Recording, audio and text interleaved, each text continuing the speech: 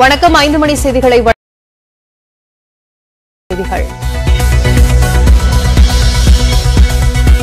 தமிழ்நாடு ஐக்கிய அரபு அமீரகம் இடையே 1600 கோடி மதிப்பிலான 2 ஒப்பந்தங்கள் கையெழுத்து. Employing 3,000 people. Mr. A. Mohammed Ilyas, partner of White House, will sign the MOU. I kindly request you, sir. மேலும் 4 புரிந்துணர்வு ஒப்பந்தங்கள் இன்று கையெழுத்தாகின்றன. தமிழர்கள் அதிகம் வாழும் துபாயை வெளிநாடாக நினைக்க முடியவில்லை என்று முதலமைச்சர் ஸ்டாலின் பேச்சு. தமிழகத்தில் அதிக முதலீடு செய்ய வேண்டும் என்று முதலீட்டாளர்களுக்கு அழைப்பு.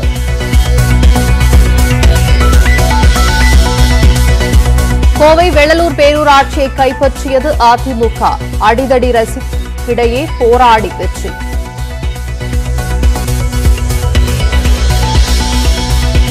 விருதுநகர் இளம்பெண் பாலியல் வன்கொடுமை வழக்கில் 8 பேரின் வீடுகளில் சிபிசிஐடி சோதனை. 3 குழுக்களாக பிரிந்து அதிகாரிகள் தீவிர விசாரணை.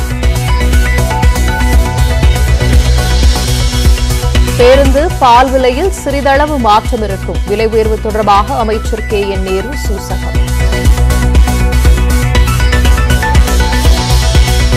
முதலமைச்சரின் துபாய் பயணம் குறித்து அவதூறாக பேசியதாக புகார். 100 கோடி கேட்டு அண்ணாமலைக்கு நோட்டீஸ் என RS பாரதி பேட்டி.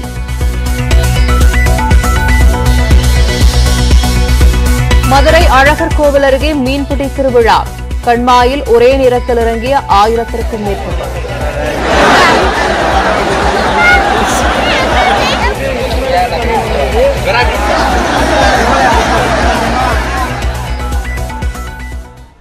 துபாய் சென்றுள்ள முதலமைச்சர் ஸ்டாலின் முன்னிலையில் 1600 கோடி ரூபாய் மதிப்புள்ள புரிந்துணர்வு ஒப்பந்தங்கள் கையெழுத்தாகின. 4 நாட்கள் அரசுமுறை பயணமாக முதலமைச்சர் ஸ்டாலின் துபாய் சென்றிருக்கிறார். அங்கு பல்வேறு தொழில்துறையினரை சந்தித்து தமிழ்நாட்டில் முதலீடு செய்ய முதலமைச்சர் அழைப்பு விடுத்து வருகிறார். அந்த வகையில் இன்று ஐக்கிய அரபு அமீரக முதலீட்டாளர்களை முதலமைச்சர் சந்தித்து பேசினார். அப்போது தமிழ்நாடு அரசு ஐக்கிய அரபு அமீரக முதலீட்டாளர்களிடையே 1600 கோடி ரூபாய் மதிப்புள்ள புரிந்துணர்வு ஒப்பந்தங்கள் கையெழுத்தாகின. மொத்தம் 6 ஒப்பந்தங்கள் கையெழுத்திட திட்டமிடப்பட்டுள்ளதாகவும் அவற்றின் மொத்த மதிப்பு 6100 கோடி ரூபாய் எனவும் தொழில்துறை அமைச்சர் தங்கம் தென்னரசு தெரிவித்துள்ளார். Founder and Managing Director, Noble Groups, and Mr. Rajesh, CFO, Noble Groups, to sign the MOU. Employing 3,000 people. Mr. A. Mohammed Ilyas, partner of White House, will sign the MOU. I kindly request you, sir. Ramesh S. Ramakrishnan, Chairman, Transworld Group, to sign the MOU.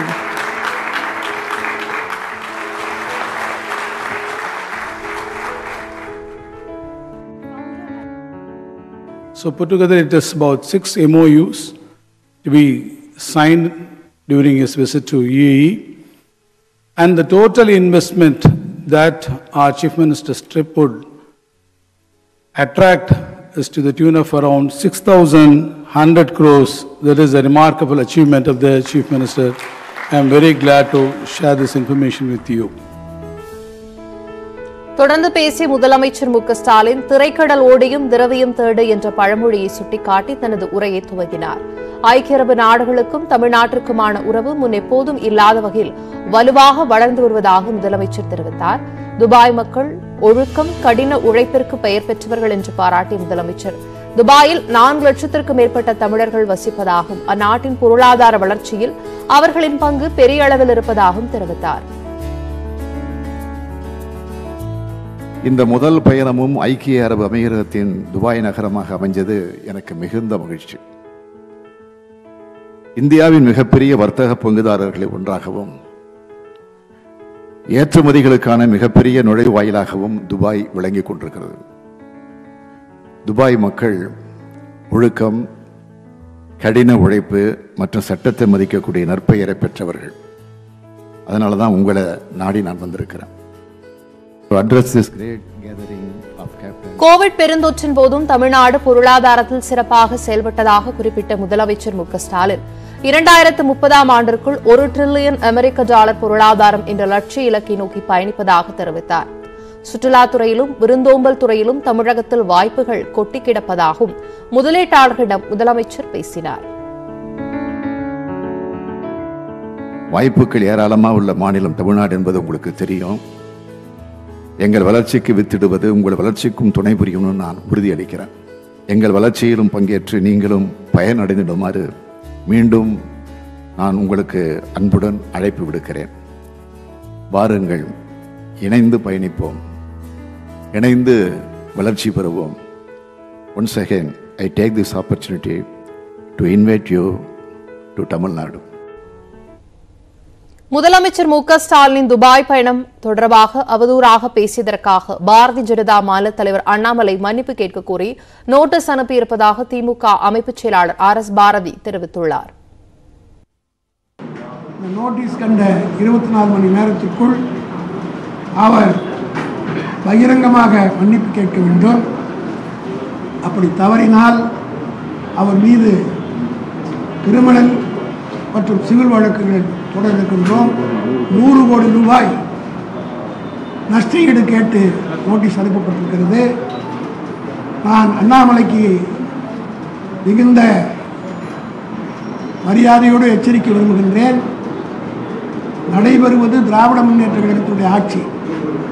கடந்த காலத்தில் ஆட்சியில் இருந்தவர்களை மிரட்டி என்னென்ன வசூல் செய்தீர்கள் என்பதெல்லாம் பட்டியல் எங்களிடத்தில் இருக்கிறது. ஆகவே அதே போல எங்களை மிரட்டலாம் என்று அண்ணாமலை கருதுவாரேயானால் நிச்சயமாக அது ஒருபோதும் நடக்காது.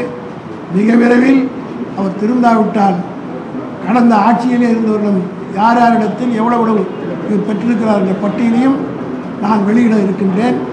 தைரியம் இருந்தால் என் மீது அவர் வழக்கு போடட்டும்.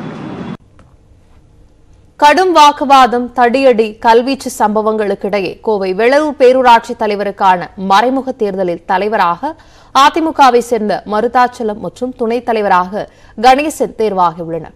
வெள்ளலூர் பேரூராட்சியில் உள்ள 15 வார்டுகளில் 8 இடங்களை அதிமுகவும் 6 இடங்களை திமுகவும் ஒரு இடத்தை சுயேட்சையும் கைப்பற்றின.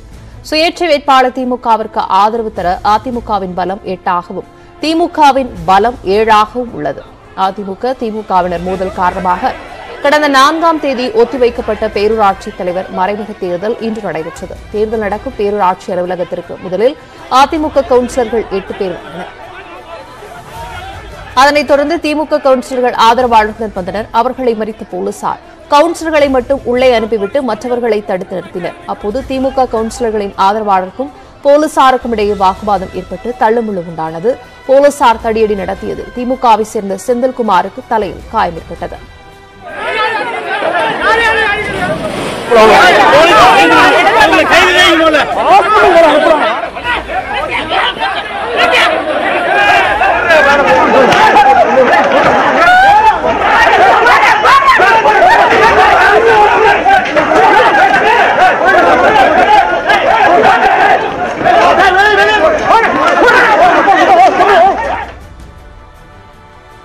இந்த சம்பவத்திற்கு பிறகு சற்று நேரம் அங்கு அமைதி நிலவியது. அதன் பின்னர் அதிமுகவினர் அந்த பகுதிக்கு வர திமுக அதிமுக தரப்பினர் மாறி மாறி முழக்கமிட்டனர். அங்கு நிறுத்தப்பட்டிருந்த அதிமுக கவுன்சிலர் மருதாச்சலம் ஜீப் மீது திமுகவினர் கல் வீசினர். அதில் ஜீப்பின் கண்ணாடி உடைந்து சிதறியது. இதில் திமுகவை சேர்ந்த சிலர் காயமடைந்தனர்.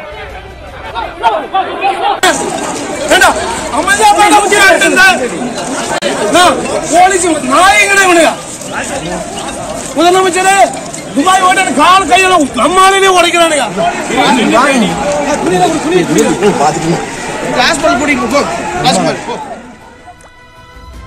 இதனிடையே தேர்தல் அறையில் வாக்களிக்காமல் இடையூறு ஏற்படுத்தியதற்காக திமுக கவுன்சிலர்கள் 6 பேரையும் சுயேட்சை கவுன்சிலரையும் போலீசார் வெளியேற்றினர். தொடர்ந்து வளாகத்திலேயே திமுக கவுன்சிலர்கள் ஆர்ப்பாட்டம் நடத்தினர். காலையில் போலீசார் தடியடி நடத்திய போது போலீசாரின் லத்தியை பறித்து செந்தில்குமார் மீது அதிமுகவினர் தாக்குதல் நடத்தியதாக குற்றம் சாட்டிய திமுக கவுன்சிலர்கள் அதன் மீது நடவடிக்கை எடுத்த பின்னரே தேர்தல் நடத்த வேண்டும் என்றனர். தேர்தலில் வாக்களிக்காமல் வாக்குச்சீட்டை கிழித்து கையோடு அவர்கள் கொண்டு வந்திருந்தனர். காவல்துறையுடைய லத்திய புடிங்கி அடிச்சு மண்டை அடிச்சுட்டாப்ல. ஒரு 1/2 இன்ச் உள்ள போயிடுச்சு. காவல்துறை எல்லாத்துக்குமே தெரியும். நான் சொன்னா அதுக்கு நடவடிக்கை எடுத்துட்டு எலெக்ஷன் நடத்துங்கன்னு சொன்னோம். இல்ல முடியாதுன்னு எங்களால காவல்துறை வச்சு வெளியேற்றிட்டு இப்ப எலெக்ஷன் நடத்துறாங்க. எலெக்ஷன் செல்லாது, எலெக்ஷன் செல்லக்கூடாது. விலையேற்றத்தை வேண்டுமென்றே திணிப்பதில்லை என்றும் அதிகாரிகள் ஊதிய உயர்வு கேட்பதால் பால் பேருந்து கட்டணத்தில் சிறிதளவு மாற்றம் இருக்கும் என்றும் நகராட்சி நிர்வாகத்துறை அமைச்சர் KN நேரு கூறியிருக்கிறார். அடுத்த பால் விலை உயர்வு, மின்கட்டண உயர்வு வந்து திமுக ஒரு பரிசு கொடுக்க இருக்கு அப்படின்னு சொல்லி அமைச்சர் சொல்லியிருக்காரு. முன்னாள் அமைச்சர் இதை பத்தி.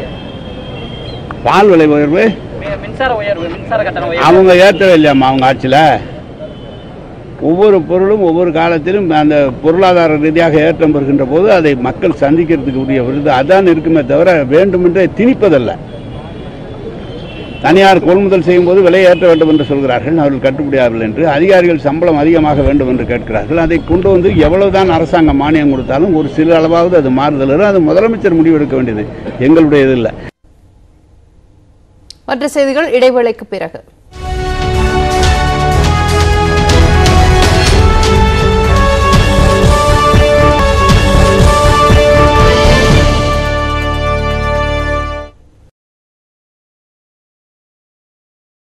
வாக்குச்சீட்டுகள் கிழித்தெறியப்பட்டன.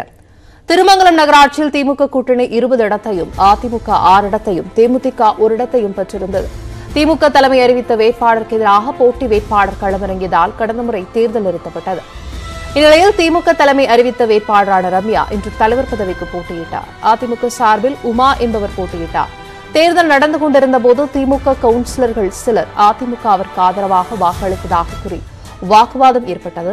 சந்தேகமடைந்த 6 வாக்குச்சீட்டுகளை திமுக கவுன்சிலர்கள் அங்கேயே கிழித்தெறிந்தனர். இந்த தகவல் வெளியே இருந்த ஆதரவாளர்களுக்கு தெரியவர தேர்தல் நடக்கும் அறையின் கதவை உடைப்பதற்காக கல்லை தூக்கி கொண்டு வந்தனர். தொடர்ந்து கதவை வலுக்கட்டாயமாக திறந்து கொண்டு உள்ளே சென்று வாக்குவாதம் செய்ய அவர்களை போலீசார் அப்புறப்படுத்தினர்.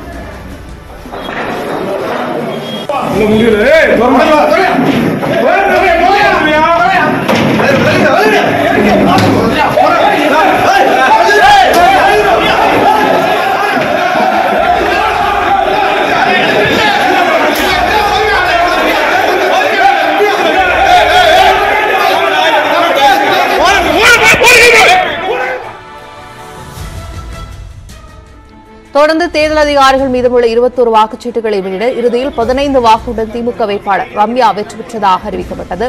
அதிமுக வேட்பாளர் உமா 6 வாக்குகள் பெற்றார்.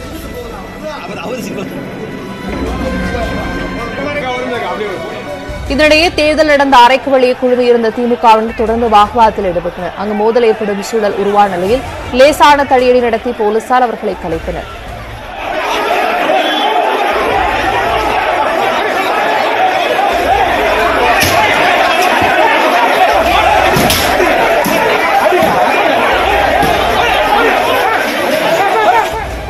தென்காசி மாவட்டம் குற்றாலம் பேரூராட்சி தலைவர் தேர்தல் 2வது முறையாக ஒத்திவைக்கப்பட்டிருக்கிறது. குற்றாலம் பேரூராட்சியில் உள்ள 8 வார்டுகளில் திமுக 4 வார்டுகளிலும் அதிமுக 4 இடங்களிலும் வெற்றி பெற்றிருக்கிறது. வாக்கெடுப்புக்கு போதிய உறுப்பினர்கள் வராதால் கடந்த முறை தேர்தல் ஒத்திவைக்கப்பட்டது. இன்று மறுதேர்தல் அறிவிக்கப்பட்ட நிலையில் அதிமுக கவுன்சிலர்கள் 4 பேரும் வாக்கெடுப்புக்கு வந்தனர். ஆனால் திமுக கவுன்சிலர்கள் வரவில்லை. எனவே தேர்தலை ஒத்திவைப்பதாக தேர்தல் நடத்தும் அலுவலர் ராஜமனோகரன் அறிவித்தார். கோமாவிலிருந்து மீண்டும் பாம்பு பிடிக்க வந்த வாவா சுரேஷ். RR திரைப்படத்தின் முதல் நாள் வசூல் உள்ளிட்ட செய்திகளை விரைவுச் செய்திகளாக பார்க்கலாம். மதுரை மாவட்டம் அழகர் கோவில் அருகே மீன்பிடி திருவிழா உற்சாகமாக நடைபெற்றது.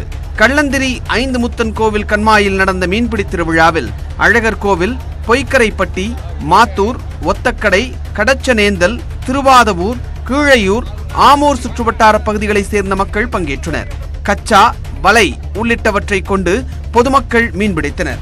கண்மாய் நிரம்பி விவசாயம் செழிக்க வேண்டி ஒவ்வொரு ஆண்டும் மீன்பிடி திருவிழா நடத்தப்பட்டு வருகிறது.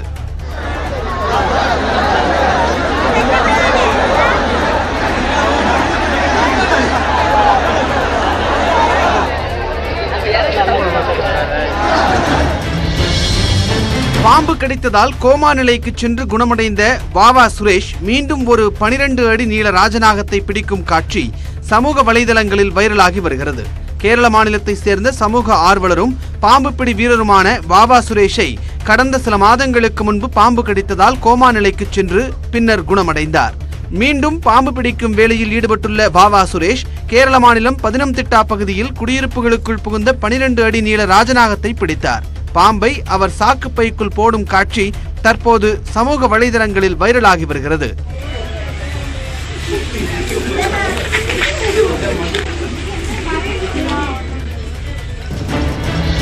வேலூர் மாவட்டத்தில் எலக்ட்ரிக் பைக்கை சார்ஜ் செய்யும் போது ஏற்பட்ட தீ விபத்தில் தந்தை மகள் மூச்சு திணறி உயிரிழந்துள்ளனர். ஆசை ஆசையாய் வாங்கிய ஒகினாவா எலக்ட்ரிக் பைக் தனது உயிரையும் தன் மகள் உயிரையும் பலி வாங்கும் என கனவிலும் நினைத்திருக்க மாட்டார் துரைவர்மா. சார்ஜ் போட்டிருந்த போது பைக்கில் தீப்பிடித்தது எப்படி?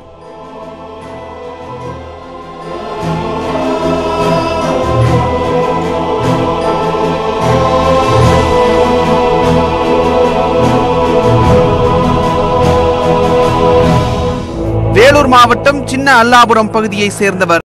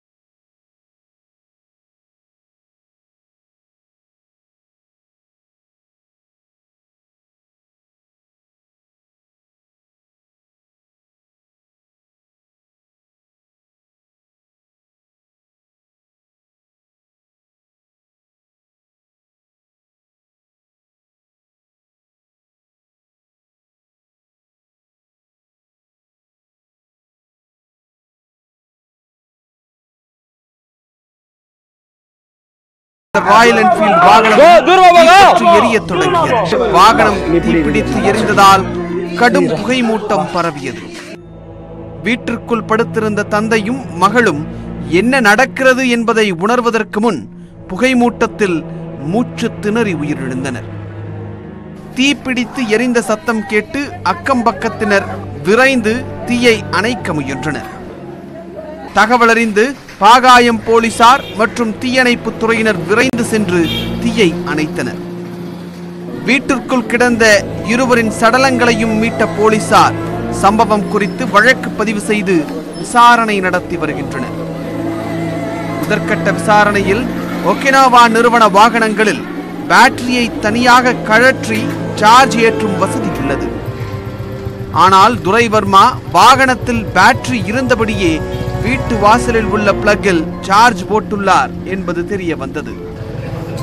அவர் வசித்த வீடு ஒரே ஒரு அறையும் ஒரே ஒரு வாசலும் கொண்டது என்பதால் புகை மூட்டம் அதிகரித்த போது தந்தை மகளால் உடனடியாக வெளியேறி தப்பிக்க முடியவில்லை என்பது தெரிய வந்தது. மேலும் மின்வாரிய உதவி செயற்பொறியாளர் சண்முகத்திடம் கேட்டபோது மின் அழுத்தத்தில் மாறுபாடுகள் ஏற்படவில்லை எனவும் பேட்டரியில் பிரச்சனை இருந்ததால் தான் விபத்து ஏற்பட்டுள்ளது என்றும் தெரிவித்துள்ளார். துரைவர்மாவின் இளைய மகன் வீட்டிற்கு பின்னால் உள்ள உறவினர் வீட்டில் படுத்திருந்ததால் உயிர் பிழைத்துள்ளார். ஆந்திரா உள்ளிட்ட மாநிலங்களில் இதுபோல் ஒகினாவா வாகனங்களின் பேட்டரிகள் தீப்பிடித்த சம்பவங்கள் செய்திகளாக வெளியாகி உள்ளன. ஆனால் தமிழகத்தில் பேட்டரி வெடித்து தீப்பிடித்து 2 பேர் பலியான சம்பவம் இப்போதுதான் முதன்முறையாக நடந்துள்ளது.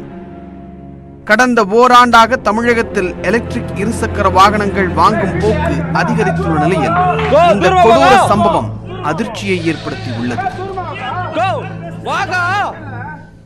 வேலூர் அருகே மின்சார ஸ்கூட்டர் வெடித்து தந்தை மகள் பலியான நிலையில் வாடிக்கையாளர்களிடம் 3 முதல் 4 மணி நேரம் மட்டுமே சார்ஜ் செய்ய வேண்டும், வீட்டிற்குள் ஸ்கூட்டரை கொண்டு சென்று சார்ஜ் போடக்கூடாது போன்ற பல்வேறு விளக்கங்கள் அளிக்கப்பட்ட பின்பே மின்சார ஸ்கூட்டர் விற்கப்படும் என கடை உரிமையாளர் தெரிவித்துள்ளார். இது பேட்டரி இப்ப வெடிச்சிருக்கு. சோ அது என்ன காரணமா வெடிச்சிருக்க வாய்ப்பு? என்ன காரணம்ன்றதுக்கு ஓவர்லோட் ஆயிருக்கலாம், இல்ல எலி கடிச்சிருக்கலாம், இல்ல ஹை வோல்டேஜ் வந்திருக்கலாம். இது போல காரணத்தால் தான் வெடிக்கிறதுக்கு வாய்ப்பு இருக்குங்களா? எனக்கு தெரிஞ்சு அது போல circuit fault, main circuit fault, voltage எதனா ப்ராப்ளம் ஆயிருக்கலாம். ஃபர்ஸ்ட் வீட்டுக்குள்ள சார்ஜ் வரக்கூடாது. ஓ சரிங்க சார். வீட்டுக்கு வெளியே எக்ஸ்டெண்ட் பண்ணி ஒயரை வெளியே தான் போட்டுருக்கணும். அவங்க வீட்டுக்குள்ள போட சொல்லி நாங்க யாருக்கு ரெக்கமெண்ட் பண்றதே கிடையாது. சோ இந்த ப்ரொசீஜர்லாம் அவங்க கிட்ட சொன்னீங்களா? ஆமா, எல்லா கஸ்டமருக்கும் சொல்லுவோமே. ஆக்சுவலா வண்டி உள்ளே எடுத்துமா கூடாது, வீட்டுக்குள்ள போனா பேட்டரி மட்டும் தான் தனியா கைட்டு எடுத்து போயிருக்கணும். தொடரும் அண்மை செய்திகளுக்கு இணைந்திருங்கள். இது News18 தமிழ்நாடு.